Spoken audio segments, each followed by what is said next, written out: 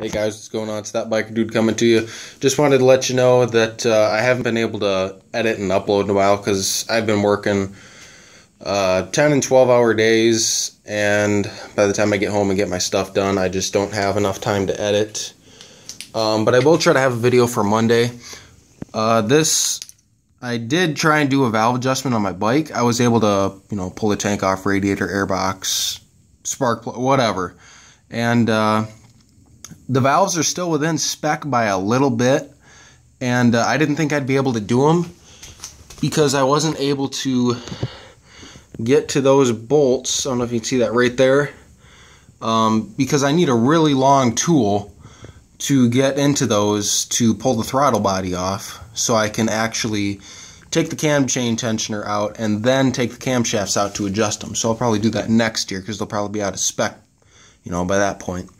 But anyways, I threw it all back together, and I got a little bit of a coolant leak, which I'm not worried about because I gotta hopefully just take the radiator off because I don't feel like taking everything apart again, just to fix one little problem. I think I just forgot to tighten one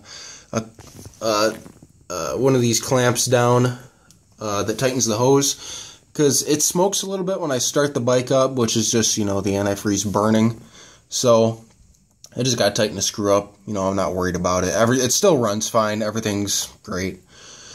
It just really stinks because it's like 20 degrees out and I'm in my garage freezing, talking.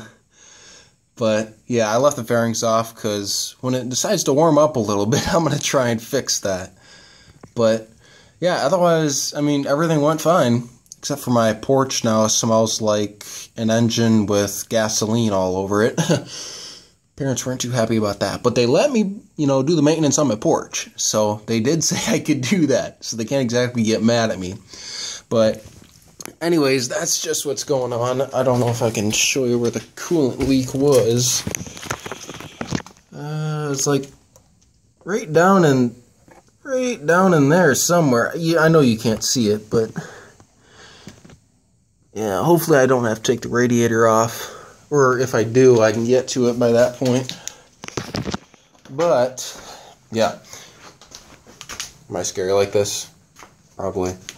Anyways, I'll try to have a video I cannot talk. I can never do a video on one take. I'll try to have a video uploaded for you guys Monday, whether it be Mini Clip Monday or a vlog I've been wanting to, edit for a while, which is pretty cool.